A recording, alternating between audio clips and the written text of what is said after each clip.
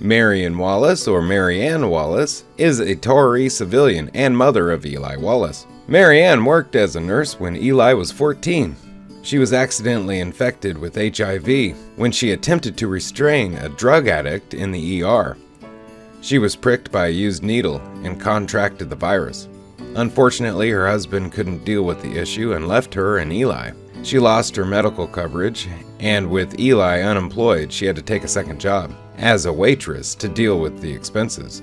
2009. After Dr. Nicholas Rush recruited Eli into the Icarus project, he assured him that the United States Air Force would take care of his mother's expenses.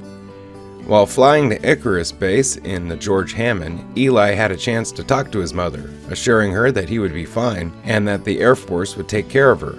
Not knowing of the Stargate's program's existence, she had no idea that Eli was stranded on Destiny. Sometime later, Eli used the long-range communication device to visit his mother in the body of Dr. Williams. Though given the authority, he did not reveal his true identity, instead passing himself off as Eli's friend, with the pseudonym Philip Fry, a reference to the TV show Futurama. Unable to go into details, he assured her that Eli was fine and doing important work. Sometime later, after not hearing from Eli for a long time, Marian began to give up her fight against HIV, as Eli had been her reason for living. She stopped taking her medicine and developed pneumonia, and her white cell count dropped enough that if she didn't get back on her medicine, her HIV would turn into full-blown AIDS. She was treated by Dr. Brightman. Eli was called back to Earth, taking over the body of Airman Tracy. Since her depression was the cause of her problems, they believed Eli would be the best suited to lift her spirits. Unable to get through to her, Eli tried revealing himself, but Marian would not accept his story.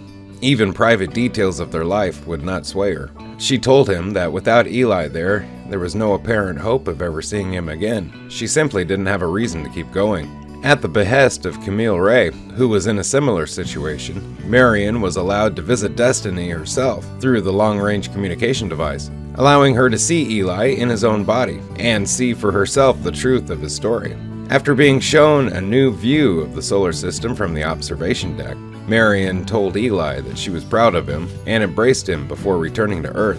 No longer depressed and back on her medication, she was released.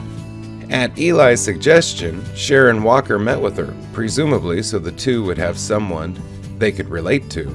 2010. After coming up with a plan for the crew to enter stasis for 3 years, Eli switches with Airman Jeffries to say goodbye to his mother.